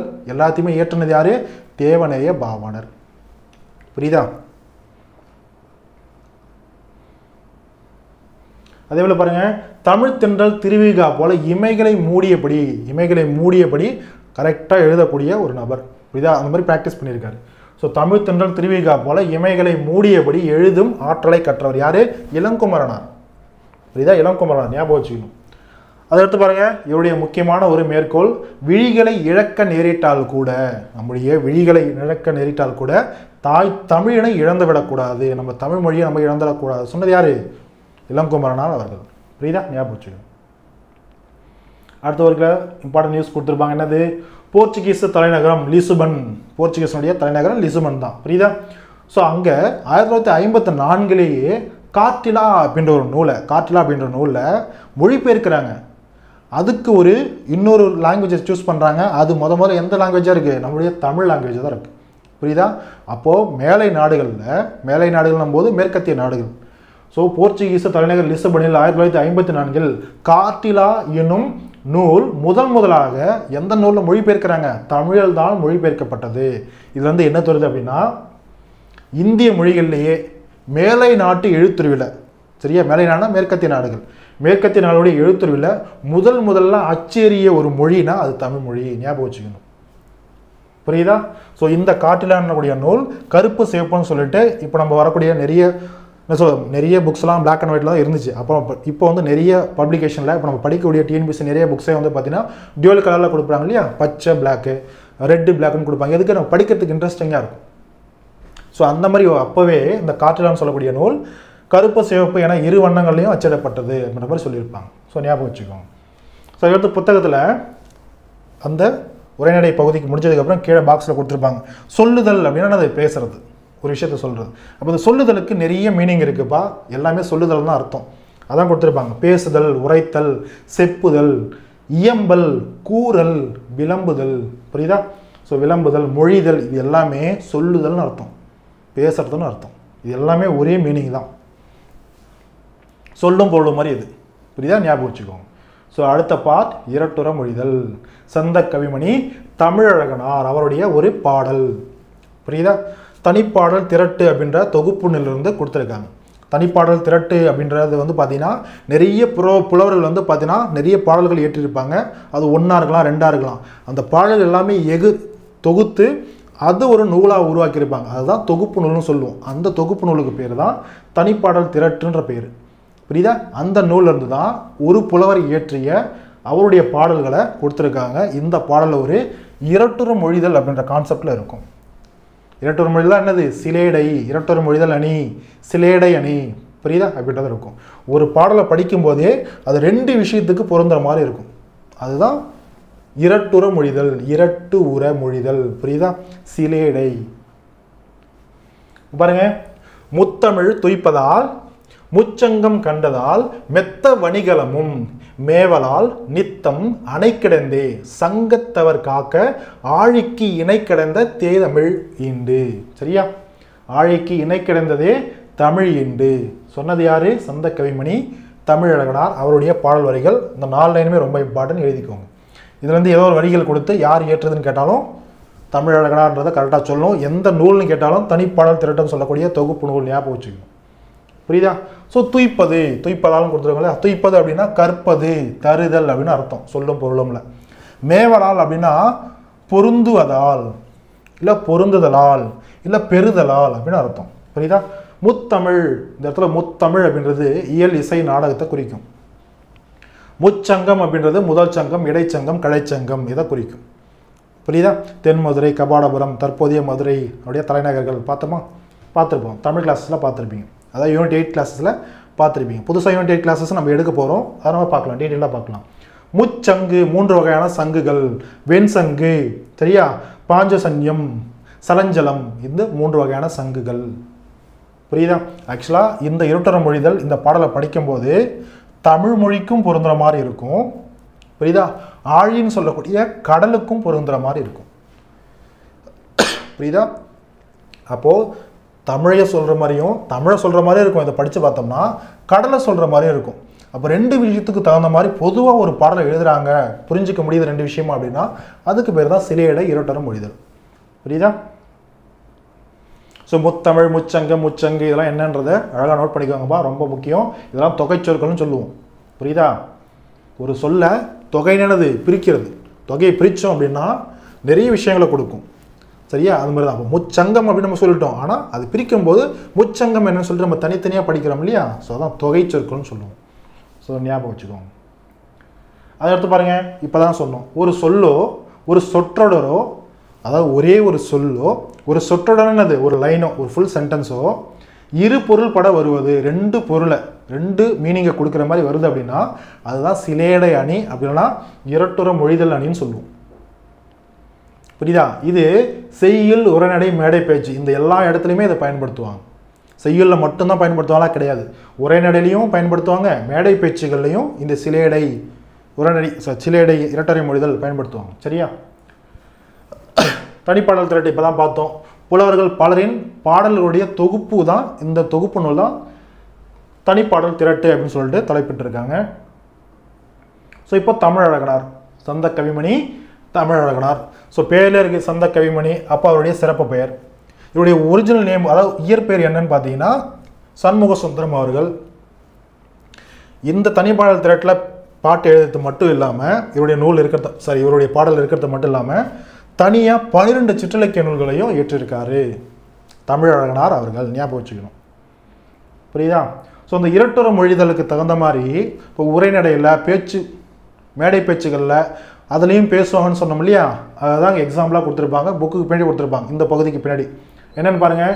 காலையிலேயே மாலையும் வந்து விட்டதே, இது ஒரு சிலேடை மாதிரி, இரட்டரை மொழிதல் மாதிரி. என்னென்னு பாருங்கள். காலையிலேயே மாலையும் வந்து விட்டதே சொன்னது யார்? கீவா ஜெகநாதன். என்ன சொல்கிறார் பாருங்க. காலையிலேயே ஒருத்தர் அவரை பார்க்க மாலைங்கம்மா வந்துட்டார், மாலை எடுத்துகிட்டு வந்துட்டார். புரியுதா? அவருக்கு போடுறதுக்கு. அப்போ என்ன சொல்கிறார் பாருங்க. இந்த இடத்துல காலை அப்படின்னு சொல்லி காலை பொழுதையும் மென்ஷன் பண்ணுறாரு. இந்த இடத்துல மாலைன்னு ஒன்று மென்ஷன், மாலைன்றது கழுத்தில் போட மாலையும் சொல்கிறாரு. காலையிலேயே ஈவினிங்கும் வந்துருச்சு அப்படின்ற ஒரு பொருளும் இருக்குது, மாலையும் வந்துருச்சு அப்படின்ற மாதிரி. புரியுதா? அப்போ இந்த சொல்லக்கூடிய மாலை 2 விதமாக பொருள்படுது. ஒன்று கழுத்தில் அணியக்கூடிய மாலை, இன்னொன்று மாலை பகுதி, ஈவினிங் டைம். புரியுதா? ஸோ அந்த மாதிரி சிலேடை மாதிரி வார்த்தைகளை போட்டு பயன்படுத்துகிறார் யார்? கீவா ஜெகநாதன் அவர்கள். அதுக்கடுத்து பாருங்கள். சுப்பு அவர்கள் காதிலும் கம்மல், குரலிலும் கம்மல். சரியா? ஒரு நபரை சார்ந்து, சரியா, அவருடைய காதிலையும் கம்மல் போட்டிருக்காரு. அவர் பேசக்கூடிய பேச்சு, அவருடைய குரல்லையும் வாய்ஸ்ன்றது கம்மியாக இருக்குது, அதான் கம்மல். காதிலும் கம்மல், குரலிலும் கம்மல். குரலில் கம்மல் போட முடியுமா? ஆனால் என்ன சொல்கிறாரு? குரலிலும் கம்மல்னா கம்மியாக இருக்குன்னு சொல்கிறார், குறைவாக இருக்குன்னு சொல்கிறார். அதுக்கடுத்து பாருங்கள். கி.ஆ.பே. விஸ்வநாதன் அவர்கள். சரியா? ஸோ இவர் என்ன சொல்ல பாருங்க. இவர் பல்துறை வித்தவர், பல்துறை வித்தகர். இந்த இடத்துல பல்துறை அப்படின்றது பல்துறை, நம்முடைய பல்துறை எதையும் குறிக்கும். பல்துறைன்றது பல துறைகள், நிறைய டிபார்ட்மெண்ட்ஸ் அப்படின்றதையும் குறிக்கும். அப்போ ஒரே சொல்லுதான் 2 பொருள் போடுற மாதிரி வருது இல்லையா? இதுதான் சிலேடை இரட்டர மொழிதல். சிம்பிள். ஸோ இதுக்கடுத்து உரைநடையின் அணிகலன்னு சொல்லக்கூடிய ஒரு கட்டுரைப்பா, எழில் முதல்வன் அவர்களுடையது. ஸோ இது துணைப்பட பகுதி தான், இருந்தாலும் உரைநடை மாதிரி எதுவும் பெருசாக இருக்கும். ஸோ இயல் 1 அப்படின்றதுனால ஸோ கொஞ்சம் லென்த்தாக தான் போகும் வீடியோ. ஸோ முக்கியமான நிறைய பாயிண்ட்ஸ் இருக்குது, எல்லாத்தையுமே நோட் பண்ணி வச்சுக்கோங்க. எங்கே இருந்தாலும் டிஎன்பிஎஸ்சி கொஸ்டின் கேட்கலாம். ஸோ ரொம்ப இம்பார்ட்டன்ட் மட்டும் தான் நான் நோட்ஸே எடுத்துருக்கேன். ஃபஸ்ட்டு பாருங்கள். ஸோ எல்லாமே நிறைய விஷயங்களை பிச்சு போட்டு புக்கில் கொடுத்துருப்பாங்க, தனித்தனியாக கொடுத்துருப்பாங்க. அது எது இம்பார்ட்டனோ அதை மட்டும் தான் எடுத்து நோட்ஸ் கொடுத்துருப்பேன், அதை முக்கியமாக பார்த்துக்கோங்க. ஸோ குறிஞ்சிப்பாட்டு, அவனுடைய ஆசிரியர் யார்? குறிஞ்சிப்பாட்டுன்றது 10 பாட்டில் ஒரு நூல். அவருடைய ஆசிரியர் கபிலர், ஞாபகம் வச்சுக்கோங்க. அதுக்கடுத்து புத்தகத்தில் ஒரு சின்ன பாக்ஸில் கொடுத்துருப்பாங்க. திருக்குறள் இயற்றவர் யார்? திருவள்ளுவர். திருவள்ளுவருடைய பேரில் முதல்ல ஒரு தமிழ்நாட்டில் முதல் தமிழ் கணினி கம்ப்யூட்டர், தமிழில் முதல் தமிழ் கணினி ஒன்று உருவாக்குறாங்க அப்படின்னா அதுக்கு பேர் என்னன்னு வைக்கிறாங்க? திருவள்ளுவர்னு வைக்கிறாங்க. எந்த வருஷம்? 1983. அந்த கம்ப்யூட்டரை உருவாக்கினது யார்? டிசிஎம் டேட்டா ப்ராடக்ட்ஸ் அப்படின்ற ஒரு தனியார் கம்பெனி, ஒரு நிறுவனம். ஞாபகம் வச்சுக்கணும். ஸோ இதுலேருந்து என்ன தெரியுது? முதல் முறையாக தமிழ் மொழியிலேயே விவரங்களை உள்ளீடு மற்றும் வெளியீடாக பெறுதல் அப்படின்னது. தமிழ் மொழியில் நம்ம இன்புட்டும் கொடுக்கலாம், அதே போல் நமக்கு வேண்டிய இன்ஃபர்மேஷன் தமிழ்லேயே நம்ம எடுத்துக்கவும் செய்யலாம், அவுட்புட்டாகவும் எடுத்துக்கலாம். ஸோ அந்த மாதிரி இந்த சிஸ்டமை உருவாக்கியிருக்காங்க, இந்த கம்ப்யூட்டரை உருவாக்கியிருக்காங்க. ஸோ அதுக்கு பேர் என்னது? திருவள்ளுவர். ரொம்ப முக்கியம். புரியுதா? ஸோ சென்னையில் இருக்கக்கூடிய புள்ளி விவரத்துறை தலைமைச் செயலகத்தில் பயன்படுத்துகிறாங்க அப்படின்ற மாதிரி சொல்லியிருக்காங்க. ஸோ ஞாபகம் வச்சுக்கோங்க. அதுக்கடுத்து பாருங்கள், நிறைய விஷயங்கள் ஒவ்வொரு விஷயமாக சொல்லப்பட்டிருக்கும். ஆக்சுவலாக அந்த பாடமே வந்து பார்த்தீங்கன்னா, ஸோ அப்போது இருந்த சரியா அந்த காலத்தில் இருந்தால் அது பழமையான காலத்தில் இருந்தால் ஒரு புலவரும் தற்காலத்தில் இருக்கக்கூடிய ஒரு நபரும் கலந்துரையாடுற மாதிரி, அப்போ தமிழ் எப்படி இருந்தது, இப்போ தமிழுக்கு எவ்வளோ இம்பார்ட்டன்ஸ் கொடுக்குறோம் அப்படின்ற மாதிரி போட்டி போகிற மாதிரி பேசுகிற மாதிரி ஒரு சின்ன கன்வர்சேஷனாக போயிட்டுருக்கும், ஒரு டிஸ்கஷன் மாதிரி போகும். ஸோ அதை தான் இங்கே எடுத்து கொடுத்துருப்பாங்க. சரியா? ஸோ குறிஞ்சி மலர் அப்படின்னு சொல்லக்கூடிய ஒரு நூல்பா. இதை இயற்றியவர் ஆசிரியர் யார்? நான் பார்த்தசாரதி. இந்த நூலில் திருப்பரங்குன்றத்தினுடைய அழகை பற்றி சொல்லியிருக்கார். ஞாபகம் வச்சுக்கணும். புரியுதா? அழகாக நோட் பண்ணிக்குவோம். அதுக்கடுத்து புலவர் தண்டி என்ன சொல்றாரு பாருங்க. ஓமை அப்படின்ற ஒரு கான்செப்ட் அடிப்படையில் ஓமைக்கும் உருவகம், ஓமையும் பொருளும் வேற்றுமை ஒருவித்து ஒன்றென மாட்டின் அஃது உருவகம் ஆகும். உருவகம்னா என்ன அப்படின்ற மாதிரி ஒரு டெஃபினேஷன் கொடுத்துருக்காரு. யாரு? புலவர் தண்டி. இந்த பாடல் வரிகள், அதாவது இந்த செய்யுள் வரிகளை கொடுத்து இதனுடைய ஆசிரியர் யாருன்னு கேட்டாங்கன்னா புலவர் தண்டி அவர்கள். ஞாபகம் வச்சுக்கணும். சரியா? ஓமையை விட உருவகமே உணர்வுகளை அதிகம் எழுப்பும். கொஸ்டின் கேட்கலாம். புரியுதா? கீழ்கண்டவற்றில் உணர்வுகளை விட அதிகம் எழுப்பக்கூடிய சரி ஓமையை விட உருவகமே உணர்வுகளை அதிகம் எழுப்பும். கீழ்கண்டவற்றில் எது சரியானதுன்னு கொஸ்டின் கேட்கலாம். அதில் இந்த ஸ்டேட்மெண்ட் கொடுப்பாங்க. இதுதான் கரெக்டு. இதுவே நீங்கள் மாற்றி போட்டு கூட உங்களை கன்ஃபியூஸ் பண்ணலாம். எப்படி? உருவகமே உருவகத்தை விட ஓமையே உணர்வுகளை அதிகம் எழுப்பும் அப்படின்னா அது தவறு. புரியுதா? ஸோ ஓமையை விட உருவகமே உணர்வுகளை, அதை சொல்ல வரக்கூடிய விஷயத்த உணர்ச்சி பூர்வமாக அதிகமாக தூண்டி விடுறது உருவகம் தான் ஓமையை விட அப்படின்னு சொல்லக்கூடியதான் அந்த ஸ்டேட்மெண்ட். புரியுதா? ஸோ அதுக்கு எடுத்துக்காட்டு தான் முகநிலவில். முகமாகிய, அதாவது முகம்ன்றது ஒரு நிலவா, ஆனால் அது ஓமையோட சொல்கிறாங்க. என்ன சொல்கிறது, ஒரு உருவகத்தோடு சொல்கிறார். முகநிலவில் வியர்வை துளிகள் தான் சொல்லும், ஆனால் வியர்வை முத்துக்கள், அந்த துளிகள் கூட முத்துக்கள் போன்று ஓமைப்படுத்தி சொல்கிறது, உருவகத்தோடு சொல்கிறது. ஸோ முகநிலவில் வியர்வை முத்துக்கள் துளிர்த்தன. அடுத்து அறிஞர் அண்ணா என்ன சொல்றாரு பாருங்க. களம்புக துடித்தன் என்ற உனக்கு வெற்றிச்சாறு கிடைத்து விட்டது உண்டு மகிழ்ந்தாய், உன் புன்னகை தான் அதற்கு சான்று. இந்த ஒரு பர்டிகுலர் மேற்கோளை கொடுத்து கோட்டை கொடுத்து சொன்னது யாருன்னா அறிஞர் அண்ணா. புரியுதா? இதெல்லாம் டைரக்டாக இன்ஃபர்மேஷன், யார் சொன்னது என்ன அப்படின்ற விஷயம் தான். டப்பு நோட் பண்ணிக்கோங்க. சரியா? ஓம உறுப்பு மறைந்து வருவது எடுத்துக்காட்டு ஓமை அணி. நல்லா புரிஞ்சுக்கோங்க. இது இலக்கணம் சார்ந்த ஒரு ஸ்டேட்மெண்ட், ரொம்ப இம்பார்ட்டன்ட். ஓம உறுப்பு மறைந்து வந்துச்சு அப்படின்னா அது எடுத்துக்காட்டு ஓமை அணி. புரியுதா? எடுத்துக்காட்டு பாருங்க. திருக்குறளில் ஒரு குறள் கொடுத்துருக்காங்க. இதில் ஓம உறுப்பு அப்படின்றதே இருக்காது. அப்போது ஓம உறுப்பு இல்லை அப்படின்னா என்ன அர்த்தம்? ஓம உறுப்பு மறைந்து வருதுன்னு அர்த்தம். அப்படின்னா தெரியலன்னு அர்த்தம், மறைஞ்சிருச்சுன்னு அர்த்தம், இல்லைன்னு அர்த்தம். அதனால் இந்த ஒரு திருக்குறள் எடுத்துக்காட்டு ஓமை அணிக்கு எடுத்துக்காட்டான ஒரு திருக்குறள். இந்த திருக்குறளை கொடுத்துட்டு இது என்ன அணின்னு கேட்டாங்கன்னா ஆப்ஷனில் எடுத்துக்காட்டு ஓமை அணின்னு இருந்துச்சுன்னா ஆப்ஷனாக தான் கரெக்ட். புரியுதா? அணி வகை நிறைய இருக்கும். நம்ம இலக்கண கிளாஸஸில் திரும்பவும் நம்ம பார்க்க தான் போகிறோம். இலக்கண கிளாஸஸ் டீட்டெயில்டாக பார்த்துருவோம். சரியா? ஸோ புறந்தூய்மை நீரால் அமையும் அகைந்தூய்மை வாய்மையால் காணப்படும் அப்படின்றத அவன் திருக்குறள். இதில் ஓம உறுப்பு இருக்காது. இது எடுத்துக்காட்டு ஓமை அணிக்கு ஒரு சான்று. ஞாபகம் வச்சுக்கோங்க. சரியா? எடுத்துக்காட்டு ஓமை அணியை இது நம்ம செய்யுள் பகுதி இல்லையா? திருக்குறள்ன்றது செய்யுள் தானே. இதுவே நம்ம உரைநடையில் இதை பயன்படுத்துகிறோம்னா அந்த ஒரு கான்செப்டுக்கு பேர் தான் என்னது? இணை ஒப்பு, அனாலஜின்னு சொல்லுவோம். ஆங்கிலத்தில் அனாலஜி. புரியுதா? அப்படின்னா என்னது? ஓம உறுப்பு மறைந்து வரக்கூடிய ஒரு ஒரு ஒரு வாக்கியங்களை உரைநடையில் பயன்படுத்தணும் அப்படின்னா அது இணை ஒப்பு, அனாலஜின்னு பேர். புரியுதா? அதுக்கடுத்து பாருங்க, முக்கியமான ஒன்று, ஊர் கூடி செக்கு தள்ள முடியுமா? இதனால் சொலவடைகள் மாதிரி இருக்கு இல்லையா? ஸோ அந்த மாதிரி ஞாபகம் வச்சுக்கோங்க. ஊர் கூடி செக்கு தள்ள முடியுமா? இது ஒன்று. அதுக்கடுத்து புரோகிதருக்காக அமாவாசை காத்திருக்காது. கிட்டத்தட்ட இதெல்லாம் சொலவடைகள் மாதிரி தான். புரியுதா? ஸோ இது மழையும் புயலும் அப்படின்ற நூலில் குறிப்பிட்டிருக்கார். யார்? வா ராமசாமி அவர்கள். இதுலேருந்து உங்களுக்கு என்ன ஒரு டேட்டா கிடைக்குது அப்படின்னா மழையும் புயலும் அப்படின்ற நூலுடைய ஆசிரியர் யார்? வா ராமசாமி அவர்கள். புரியுதா? ஸோ ஞாபகம் வச்சுக்கோங்க. ஞாயிறு திங்கள் நெஞ்சம் போன்று அக்ரிணை பொருட்கள் சொல்லுன போலவும் கேட்குன போலவும் சொல்லியாங்கு அமையும். இந்த பாடல் வரிகள் செய்யுள் வரிகள் யாருடையது? தொல்காப்பியருடையது. புரியுதா? அதாவது உயிரில்லா பொருட்களை உயிர் உள்ளவை போன்றோம், உயிரில்லாத ஒரு பொருளை உயிர் இருக்கக்கூடிய அக்ரிணை பொருள் மாதிரியும், உணர்வில்லா பொருட்களை உணர்வு இருப்பது போன்றும் கற்பனை செஞ்சு ஒரு விஷயத்தை நம்ம பேசுகிறோம், எழுதுகிறோம், செய்யுளில் படைக்கிறோம் அப்படின்னா அந்த ஒரு கான்செப்டுக்கு பேர் தான் இலக்கணை. புரியுதா? ஞாபகம் வச்சுக்கோங்க. பாருங்க, சோலையில் புகுவேன், சோலையில் புகுவேன், மரங்கள் கூப்பிடும், ஸோ நிறைய பாடல் வரிகள் வரும். யாருடையது? திருவிகா அவர்களுடையது. புரியுதா? அதாவது பாருங்க, மலைகள் என்னை அடிக்கடி அழைக்கும். மலைன்றது உயிரில்லாத ஒரு விஷயம், ஆனால் அது உயிருள்ள ஒரு பொருள் மாதிரி என்னை அடிக்கடி கூப்பிடுதுன்னு சொல்கிறாரு. அப்போ உயிரில்லா ஒரு பொருளை உயிர் இருக்கிற மாதிரி நம்ம அதை கற்பனை செஞ்சு பாடுறோம்னா அதுக்கு பேர் தான் இலக்கணை. புரியுதா? அப்போ சோலையில் புகுவேன், மரங்கள் கூப்பிடும், மலை என்னை அடிக்கடி அழைக்கும், மலை மீது இவர் வேன். சொன்னது யார்? இந்த பாடல் வரிகள். ஆக்சுவலாக பாடல் வரிகள்லாம் இது பாடல் மாதிரி கவிதை மாதிரி தான் இருக்கும். உரைநடையில் தமிழ் தென்றல் திருவிகா அவர்கள் சொல்லியிருப்பார். சரியா? ஞாபகம் வச்சுக்கோங்க. அடுத்து பாருங்க, சொல்லின் செல்வர் ராபி சேது பிள்ளை. சேதுன்னு சொல்லுவோம் சிம்பிளாக. ஸோ ராபி சேது அப்படிங்கிற பேர், சிறப்பு பேர் என்னது? சொல்லின் செல்வர். தன்னுடைய தமிழ் இன்பம் நூல். அப்போ கொஸ்டின் இப்படியும் கேட்கலாம், தமிழ் இன்பம் நூல் இயற்றியவர் யார்? ராபு சேது. ராபு சேதுன்னு கொடுக்காம ஆப்ஷனில் சொல்லின் செல்வர்னு கொடுத்துருக்காங்களா? அப்படின்னா ராபு சேது தான் சொல்லின் செல்வர் அவர்கள். அப்போ ஆப்ஷன் சொல்லின் செல்வர் ராபி சேது பண்ணி ஈஸியாக நீங்கள் கண்டுபிடிச்சிடலாம். அவருடைய நூல் தான் என்னது? தமிழ் இன்பம். இதில் இருந்து தான் ஒரு பாடல் வரிகளை எடுத்து கொடுத்துருக்காங்க. புரியுதா?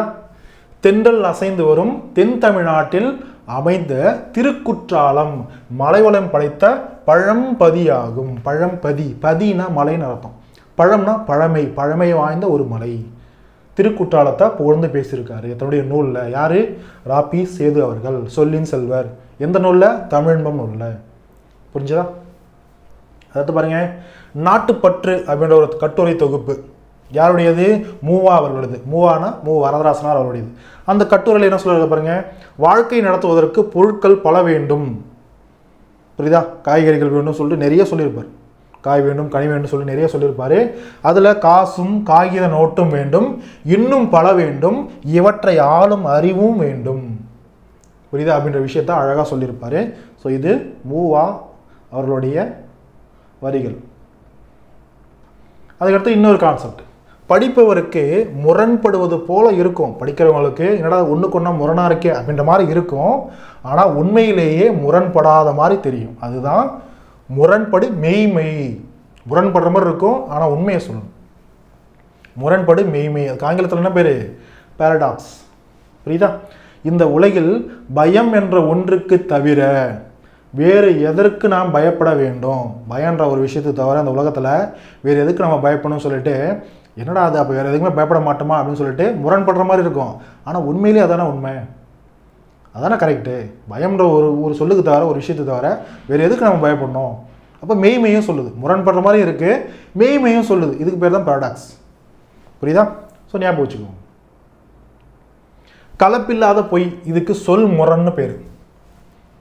புரியுதா? கலப்பே இல்லாமல் என்னது அதுக்கு உண்மை அதெல்லாம் வந்து பார்த்தீங்கன்னா கொஞ்சம் நான் சொல்ல முடியா, பொய் சொன்னாலும் கொஞ்சம் உண்மையை கலந்துருக்குன்னு சொல்ல முடியா, அந்த மாதிரி எதுவே இல்லாமல் கலப்பே இல்லாமல் ஒரு பொய் அப்படியே சொல்கிறோம் அப்படின்னா அதுக்கு பேர் தான் சொல் முரண்னு அர்த்தம். புரியுதா? அதுக்கடுத்து சொல்லும் முறையில் அழுத்தம் கொடுப்பதற்காக ஒருத்தட்ட ஒரு விஷயம் சொல்லும்போது அவங்க அதை கூர்ந்து கவனிக்கணும், அது மேலே கான்சன்ட்ரேட் பண்ணணும் அப்படின்னா அது என்ன பண்ணுது, நம்ம ஒரு எக்ஸ்ட்ரா எஃபோர்ட்டு போட்டு அழுத்தம் கொடுத்து அந்த வரிகள்லாம் எழுதுவோம். சொல்கிறவங்க டீப்பாக அதை படிக்கணும் அப்படின்றதுக்காக. அப்போது சொல்லும் முறையில் அழுத்தம் கொடுப்பதற்காக எதிரும் புதிருமான முரண்படும் கருத்துக்களை அமைத்து எழுதுகிறாங்க அப்படின்னா அதுக்கு பேர் தான் எதிரிணை இசைவு, ஆன்டிதீசிஸ்ன்னு பேர். புரியுதா? ஆன்டிதீசிஸ்னா என்ன? இதெல்லாம் வந்து பார்த்தீங்கன்னா ஃபார் எக்ஸாம்பிள் உங்களுக்கு ஆங்கில சொல்லுக்கு நிகரான தமிழ் சொல் அப்படின்ற கான்செப்டில் கூட கேட்டுடலாம். ஆன்டிதீசிஸ்னா என்ன அப்படின்ற மாதிரி கேட்கலாம். ஆன்டிதீசிஸ் பொருள் அப்படின்னு சொல்லிட்டு கீழே தமிழ் பொருள், தமிழ் சொல்லுக்கான பொருள் என்ன கீழே இருக்கும். அதில் ஆப்ஷனில் எதிரிணை இசைவுன்னு இருக்கா, அதுதான் ஆப்ஷன் கரெக்ட். புரியுதா? இதில் எதிரிணை இசைவுனா என்னன்றதுன்னு தெரிஞ்சுக்கணும். நீங்கள் ஆன்டிதீசிஸ்னால் என்ன தமிழில் அப்படின்றதையும் தெரிஞ்சுக்கணும். புரியுதா? இப்படி தான் படிக்கணும், ஞாபகம் வச்சுக்கோங்க. வரும் பாருங்க, குடிசைகள் ஒரு பக்கம், கோபுரங்கள் ஒரு பக்கம், பசித்த வயிறுகள் ஒரு பக்கம், புளிச்சேப்பக்காரர்கள் ஒரு பக்கம். சரியா? ஸோ இந்த மாதிரிலாம் வந்து பாடல் வரிகள் வரும். இந்த மாதிரி வந்துச்சோம்னா ஒரு பக்கம் மறுபக்கம், அதாவது எதிரும் புதிருமா ஒரு விஷயத்தை அமைச்சு எழுதக்கூடிய ஒரு பாடல் வரிகள் வருது. பாடல் வரி கிடையாது, ஒரு கவிதை வரிகள், ஒரு உரைநடை வரிகள் வருது அப்படின்னா அது தோழர் பா ஜீவானந்தனுடையது. புரியுதா? எதுக்கு எடுத்துக்காட்டா ஆன்டிதீசிஸ் சொல்லக்கூடிய எதிரிணை இசைவு அப்படின்ற கான்செப்டுக்கு எடுத்துக்காட்டா இவருடைய அந்த வரிகளை கொடுத்துருப்பாங்க. எதிரும் புரியுமா இருக்கு இல்லையா? குடிசைகள் ஒரு பக்கம், கோபுரங்கள் மறுபக்கம், எதிரும் புதிருமா சொல்லக்கூடிய கருத்தை மக்கள்கிட்ட பதிகிற மாதிரி அழுத்தி சொல்கிறதுக்காக இந்த மாதிரி ஒரு கான்செப்டை யூஸ் பண்ணுறாரு தோழர் பா ஜீவானந்தம் அவருடைய பாடல் வரிகள். அதுக்கடுத்து பெரியாரை பற்றி அண்ணா சொல்லியிருப்பார், அவர் பேசாத நாள் உண்டா, குரல் கேட்காத ஊர் உண்டா, அவரிடம் சிக்கி திணறாத பழமை உண்டா. ஸோ நிறைய சொல்லிட்டு பெரியாருடைய பெரும் பணி வரலாற்று என்றல்ல, அது ஒரு சகாப்தம், புரியுதா, ஒரு காலகட்டம், ஒரு திருப்பம் அப்படின்னு சொல்லியிருப்பார். பெரியாரை பற்றி அறிஞர் அண்ணா அவர்கள் புகழ்ந்து பேசியிருப்பார். அதுக்கடுத்து பாரதியாருடைய பாடல் வரிகள், இந்தியா தான் என்னுடைய மோட்சம், இந்தியாவின் நன்மை தான் என்னுடைய நன்மை, இந்தியா தான் என் இளமையின் மெத்தை. சரியா? ஸோ இந்த பாடல் வரிகள் பாரதியாருடையது. எப்பயுமே நல்லா பார்த்துக்கோங்க, தமிழ் பாடல் வரிகளில் ஸோ இந்தியாவை பேஸ் பண்ணி இந்திய நாடே எல்லாருக்கும் பொதுவானது, நம்ம இந்தியான்ற மாதிரி பாடல் வரிகள் அதிகமாக வருது, சொந்தம் கொண்டாடுறார் ஒருத்தர் அப்படின்னா அதனுடைய பாடல் வரிகளில் அந்த பாரதியார் அப்படின்றத ஞாபகம் வச்சுக்குவோம் சிம்பிளாக. அதுக்காக எது எடுத்தாலும் பாரதியார் போட்டுறக்கூடாது, புரியுதா. தேசம் தன்னுடைய மொத்த தமிழ்நாடு மட்டும், தமிழ்நாடுன்னு இல்லாமல் தமிழ் மொழின்னு இல்லாமல் தேசம் மொத்தத்தையும் எடுத்து கொண்டாடுறாரு தன்னுடைய பாடல் வரிகள் அப்படின்னா பாரதியார், நம்முடைய தமிழ் கவிஞர்கள் ஞாபகம் வச்சுக்கோங்க.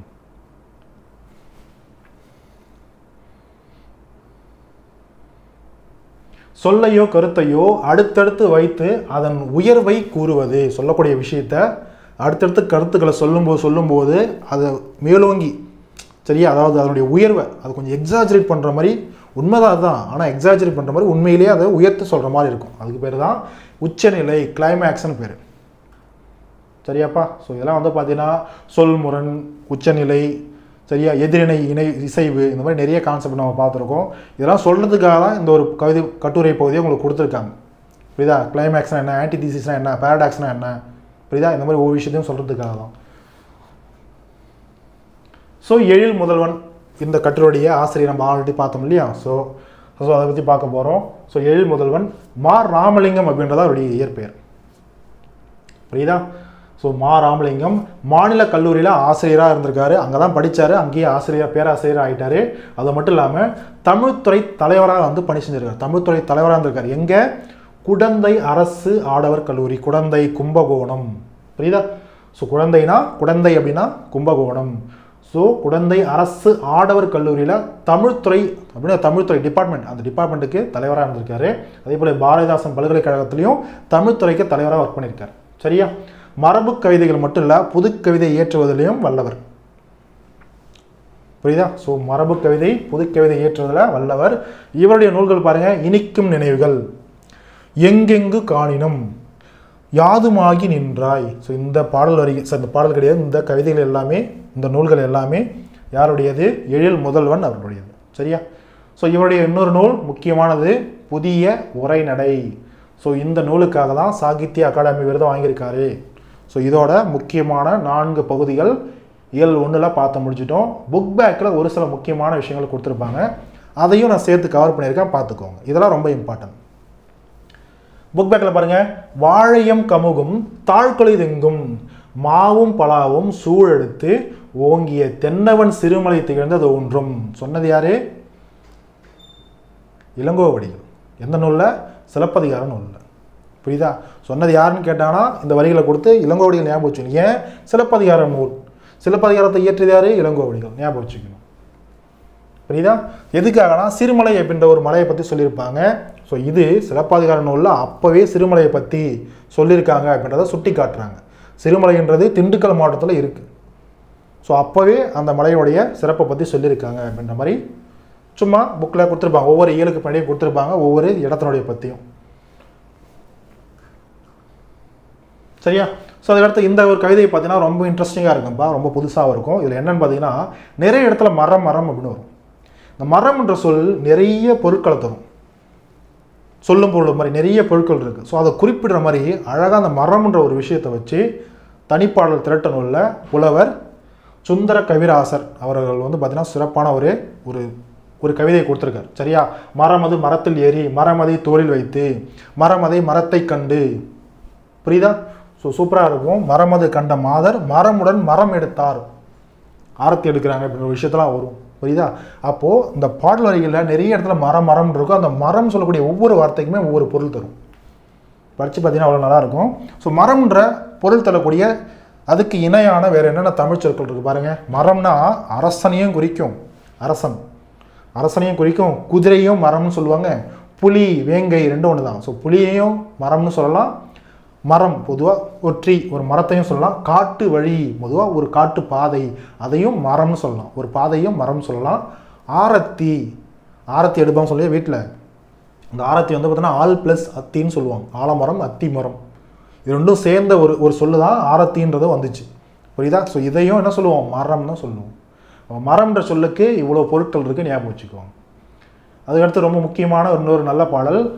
தேனும் இனியன செந்தமிழ் தமிழ் மொழியே, தென்னாடு விளங்குற திகழ்ந்தென் மொழியே. சரியா? மொழியை பற்றி கொடுத்துருப்பாரு, நம்முடைய தமிழ் மொழியை பற்றி சிறப்பித்து தன்னுடைய பாடல் வரிகளில் கொடுத்துருப்பாரு. பாருங்க, ஒண்டமிழ், ஒளிர்தமிழ், வண்டமிழ், புரியுதா? தனித்தமிழ், தண்டமிழ், இந்த மாதிரிலாம் பாடல் வரிகளில் வருது அப்படின்னா க நமச்சிவாய அவர்கள் ஞாபகம் வச்சுக்கணும். சரியா? ரொம்ப முக்கியமான பாடல் வரிகள்ப்பா. ஏதாவது ஒரு லைன் இல்லை 2 லைன் கொடுத்து யார் என்னுடைய ஆசிரியர்னு கேட்கலாம். கா நமச்சிவாயர் அவர்கள். அதுக்கடுத்து அடவி, ஒரு சில சொற்களை கொடுத்து இதுக்கான அகராதி சொல்லும் பொருளும்ன்ற மாதிரி நம்ம கண்டுபிடிக்கணும் தமிழில். ஸோ அடவி அப்படின்னா காடு. ஆல்ரெடி நம்ம இதுக்கு லோ ஸ்டாண்டர்டில் இருக்கக்கூடிய ஒரு பகுதியில் காட்டுக்கு என்னென்ன பேர்லாம் இருக்குன்னு சொல்லிட்டு ஒரு சின்ன பாக்ஸில் கொடுத்துருப்பாங்க. அடவி, ஆரணின்னு சொல்லிட்டு நிறைய என்ன சொல்கிறது அதுக்கான பொருள்ன்றது இருக்கும். ஸோ அதில் அடவின்றது இங்கேயே வந்துருச்சு. அப்போ அடவினானது காடு, ஈஸியாக நம்ம சொல்லலாம். அவல் அப்படின்னா குளம், நிலம், இதெல்லாம் அவல் அப்படின்னு சொல்லுவோம். சுவல் அப்படின்னா நிலத்தை தான் குறிக்கும். செரு அப்படின்னா வயல், வயலையும் பாத்தியம் அப்படின்றதையும் குறிக்கும். பழனம் அப்படின்னா குளம், நிலம் இல்லை வயல் எல்லாத்தையுமே குறிக்கும். சரியா? இதில் கூடிய சொற்களை, இந்த சொற்கள் எல்லாத்தையுமே பார்த்தீங்கன்னா இந்த ரெட் கலர் இருக்கக்கூடிய சொற்கள் எல்லாத்தையுமே ஒரு நிலப்பகுதியை குறிக்குது. சரியா? குளம், நிலம், காடு அப்படின்ற ஒரு விஷயத்தை குறிக்குது. அப்போ ஈஸியாக ரிலேட் பண்ணிக்கோங்க. புறவு அப்படின்னாலும் காடை தான் குறிக்கும். காடு பகுதி நம்ம சொல்லுவோம், காடும் காடு சார்ந்த பகுதியும் முல்லை நிலம் சொல்லுவோம். புரியுதா? இதெல்லாம் இதுவும் அகராதியிலும் கொடுத்தாலும் சொல்லும் பொருளும் மாதிரி தான் இதுவும். சரியா? அகராதியிலும் சொல்லும் பொருளும் கிட்டத்தட்ட ஒன்று தான், ஞாபகம் வச்சுக்கோங்க. ஒன்றும் பெரிய டிஃப்ரென்ஸ் கிடையாது. ஸோ கடைசியில் பாருங்கள், நூல் மற்றும் நூலாசிரியர்கள் அறிவை விரிவு செய்ய அப்படின்ற பகுதியில் கொடுத்துருப்பாங்க. ஸோ நூல் பாருங்கள், நாம் ஏன் தமிழ் காக்க வேண்டும் அப்படின்றது ஒரு நூல், ஒரு புத்தகம். அதனுடைய ஆசிரியர் சேதுமணி மணியன் அவர்கள். அதுக்கடுத்து தவறின்றி தமிழ் எழுதுவோம், மா நன்னன் அவர்கள். பச்சை நிழல் அப்படின்றது ஒரு நூல், ஒரு புத்தகம். அதனுடைய ஆசிரியர் உதயசங்கர் அவர்கள். புரியுதா? கடைசியில் கலைச்சொல் அறிவோம், ஆங்கில சொல்லுக்கு நிகரான தமிழ் சொல். வவல்ஸ் அப்படின்னா உயிரெழுத்துன்னு அர்த்தம். தெரியும், உங்களுக்கு எல்லாமே தெரியும், இருந்தாலும் நம்ம சொல்லி தான் ஆகணும். கான்சனன்ட் அப்படின்னா கன்சனன்ட் அது கான்சனன்ட் எப்படி படிக்கிறீங்களோ படிங்க. சரியா? மெய் எழுத்து. ஹோமோகிராஃப் அப்படின்னா ஒப்பெழுத்துன்னு சொல்லுவோம். மோனோலிங்குவல், மோனோலிங்குவல், பைலிங்குவல் அப்படின்னா 2 மொழிகள் இருக்குன்னு அர்த்தம். மோனோலிங்குவல் 3னா 1, அப்போது ஒரு மொழி. கன்வர்சேஷன் அப்படின்னா அது கன்வர்சேஷன், இப்போ நீங்களும் நானும் கன்வர்சேஷன் பண்ணுறோம் அப்படின்னா அது உரையாடுறாங்கன்னு அர்த்தம். கலந்துரையாடுறாங்க. டிஸ்கஷன்னா கலந்துரையாடல். பாருங்க, டிஸ்கஷன் அப்படின்னா கலந்துரையாடல். கன்வர்சேஷன் அப்படின்னா 2 பேத்துக்கு இடையில ஏதோ ஒரு போயிட்டு இருக்கு, பேசிகிட்டு இருக்கான்னு அர்த்தம். அப்போ உரையாடுறாங்கன்னு அர்த்தம். புரியுதா? ஸோ தமிழை பொறுத்த வரைக்கும் பொது தமிழில் ஸோ இப்படி தான் ஒவ்வொரு கிளாஸஸும் நம்மளுக்கு போக போகுது. ஸோ பொது தமிழில் 10th ஸ்டாண்டர்டில் இயல் 1 ஃபுல்லாக நம்ம பார்த்துறோம். நோட்ஸ் ஓரியன்ட்டில் கண்டிப்பாக இது அழகாக நோட்ஸ் எடுத்து வச்சுக்கோங்க. இதை தாண்டி குரூப் 1 பாருங்க, குரூப் 2 குரூப் 4க்கு 10th ஸ்டாண்டர்டில் இயல் 1 இதை தாண்டி நீங்கள் ஏதோ நோட்ஸ் எடுக்கணும் அப்படின்னா எனக்கு தெரிஞ்சு இதுக்கு மேலே எதுவும் கிடையாது. இதை நீங்கள் கவர் பண்ணி படிச்சிங்கனாவே போதும். இயல் 1 ஓவர். சரியா? ஸோ இதே போல் பொது தமிழில் நிறைய வீடியோஸ் நம்ம 1 by 1 பார்க்க போகிறோம் ஒவ்வொரு இயலுக்கும். ஸோ வீடியோ பிடிச்சிருந்தனா ஒரு லைக் பண்ணுங்கள், ஃப்ரெண்ட்ஸுக்கு எல்லாத்துமே ஷேர் பண்ணுங்கள், மறக்காமல் சேனலை சப்ஸ்கிரைப் பண்ணாதீங்க, சப்ஸ்கிரைப் பண்ணி வச்சுக்கோங்க. சரியா? மறுபடியும் நம்ம இன்னொரு வீடியோவில் ஜென்ரல் ஸ்டடீஸையோ இல்லை இதே மாதிரி ஒரு பொது தமிழ் சம்மந்தப்பட்ட இன்னொரு இயர்லையோ பார்க்கலாம். So thank you.